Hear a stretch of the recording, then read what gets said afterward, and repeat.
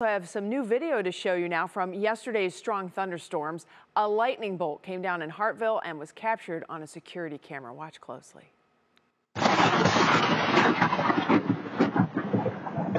Yeah, right there at the end of the driveway. That was a little too close for comfort, certainly. WKYC viewer Brenda sent this to us from Santa Fe Trail in Hartville. Lightning hitting just before 4 o'clock yesterday afternoon. Thankfully, nobody was hurt.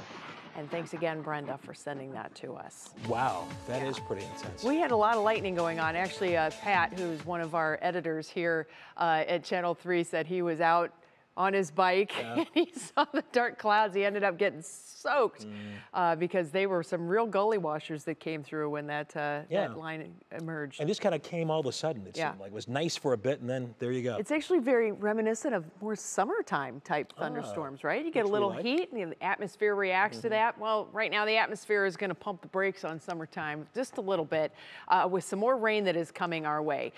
Temperatures are going to start off tomorrow morning in the 30s. That'll be a little bit of a hit to you as you step out the door. It's still going to feel damp. I do not think we will have any icing issues. Clouds and sun expected for the afternoon as highs are expected to be in the 40s. Right now we're at 39 in Elyria. 38 is our cool spot in Mansfield. Elsewhere we have temperatures that are in the 40s. We are still dealing with that northeast wind, which is actually picking up a little bit.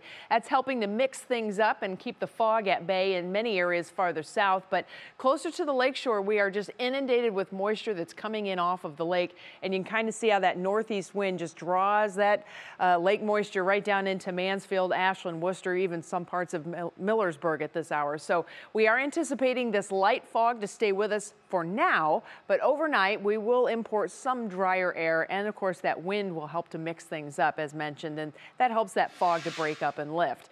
We are not getting any rain at this point. That is certainly some good news. We've dried things off on the radar, but we have to keep an eye out to the west because our next storm system is quickly developing.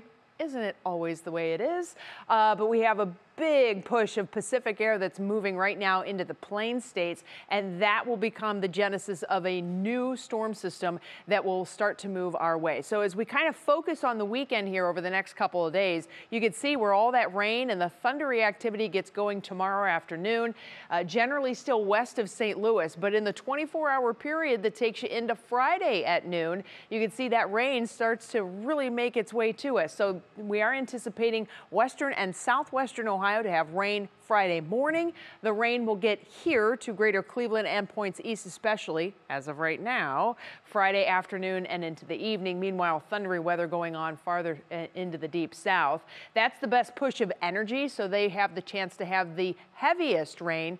Meanwhile, we will likely have periods of rain Friday evening, Friday night, Saturday morning, Saturday afternoon until finally we start to clear things out a little bit. We got to flip the model into a different model because of the longer range forecast here for the weekend. But the other part to put on here is the cold air, because once this rain moves out Saturday, it swings around some colder air that drops in and we end up getting some snow showers. As of now, we are not anticipating heavy snow, everybody. This is good news, but it does look like we will have to contend with some snow, and there could be some minor accumulations. Ground is warm. We're going to have a lot of wet areas. Not really thinking it's going to be a big deal for us, but certainly something to watch. Areas of fog tonight breaking up. Temperatures in the 30s. And in your National Designer on-the-hour forecast for tomorrow, we will be seeing some peaks of sun, which is certainly going to be welcome. Temperatures topping out in the upper 40s. Here is your Union Home Mortgage forecast. And as you can see, we'll be into the 60s on Friday as that rain moves in. And then the cooling effects of the rain will settle in for Saturday with basically a washout setting up for us.